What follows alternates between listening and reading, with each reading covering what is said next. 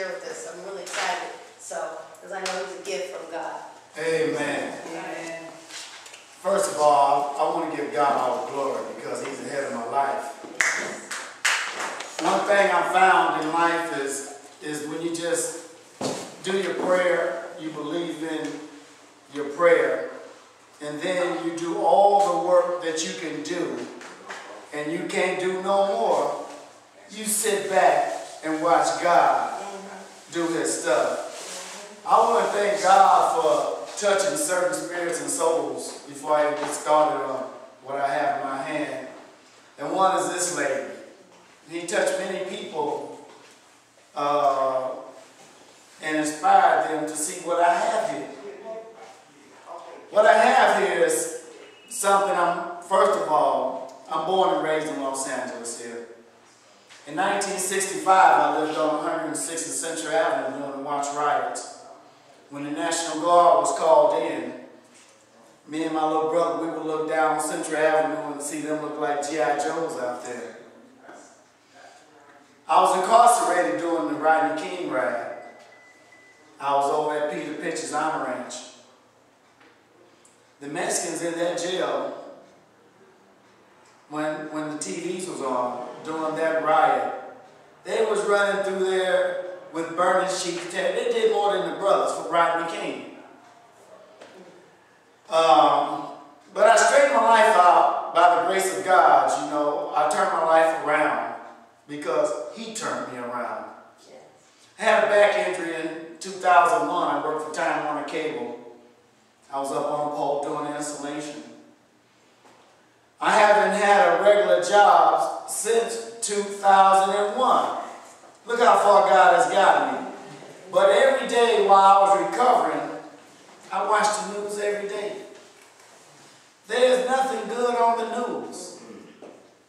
Violence has escalated to an all-time high on this planet. People are not getting along, even in their own home.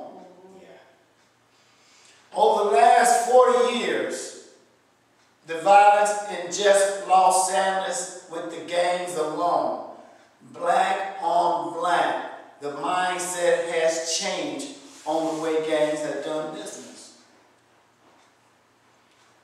So I prayed about it, and God led me to write a book named Regulate. This is a word we use every day in our life, whether you're taking care of your business, somebody is out of hand, something needs to get done.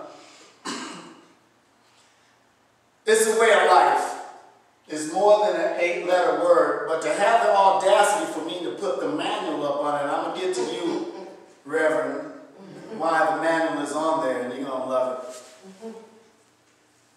it. Is, while I was sitting here and I'm looking at, in the beginning, in the early 60s, and even before that, when gangs were about, they were about protecting their community.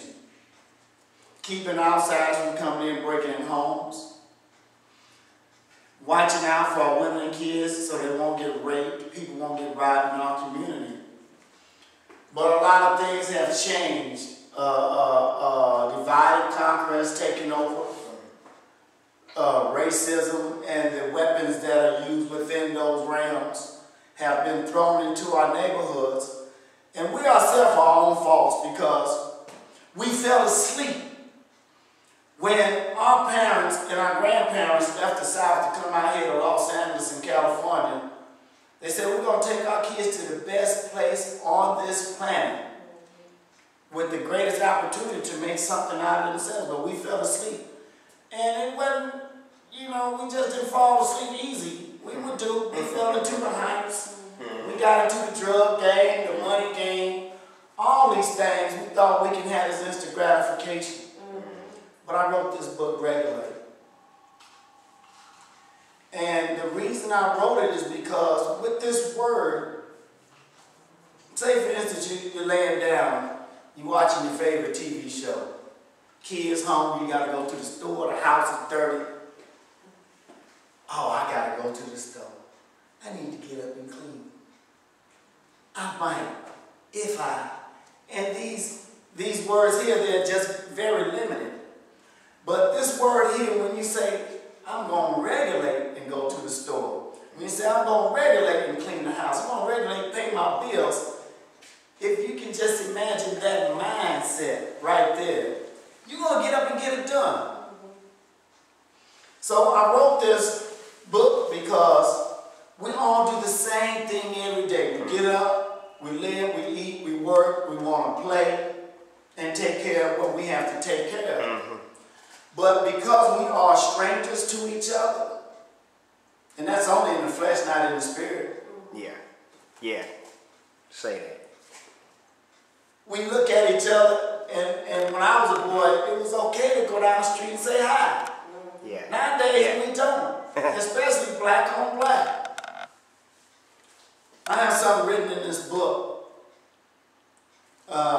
when you get to racism. I broke racism down into 4 ethnic groups. I have the white races, the Hispanic races, the Asian races, and the black races.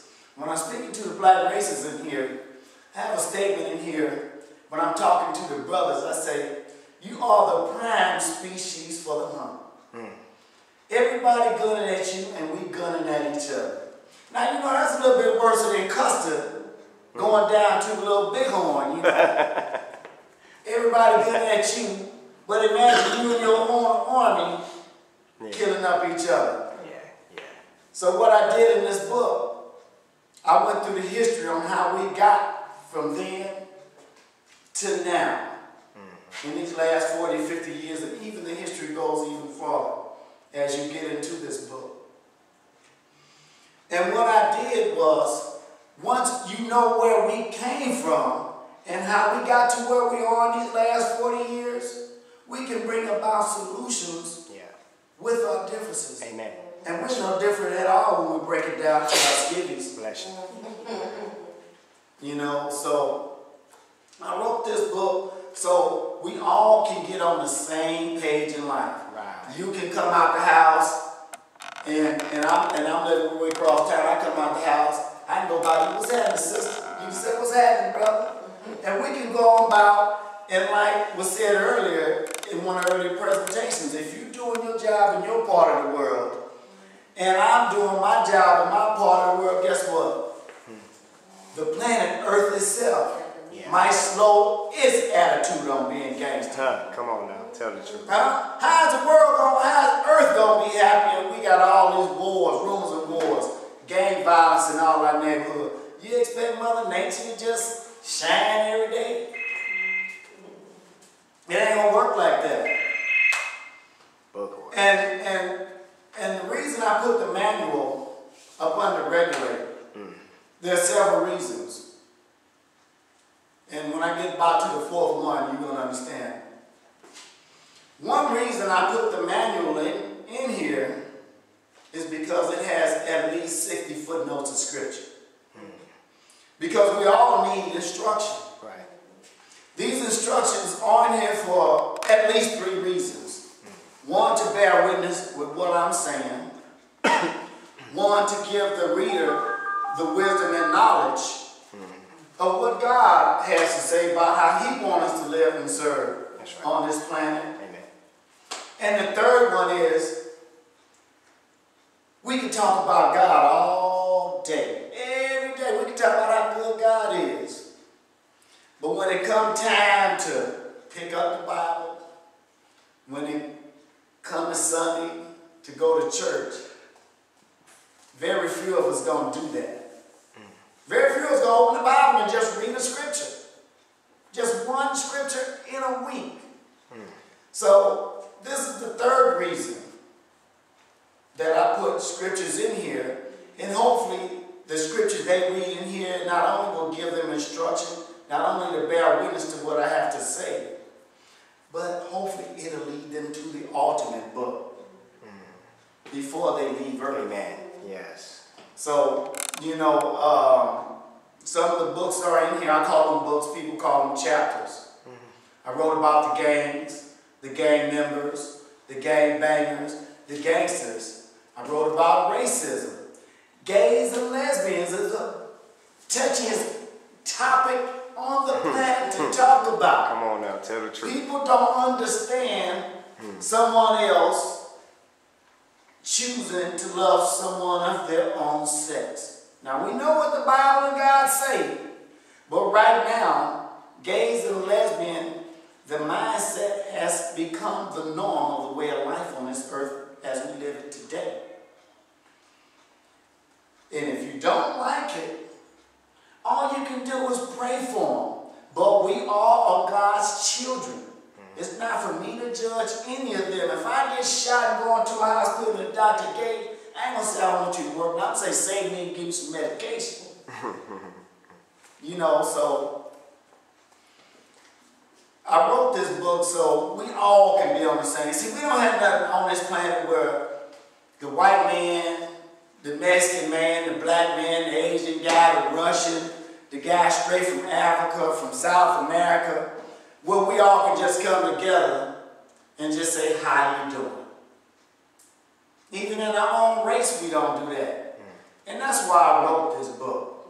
This book, Creating Peace in Life, empowerment of life because of what it's going to give a person. And the only reason we have this violence out here is because people are acting under their own knowledge.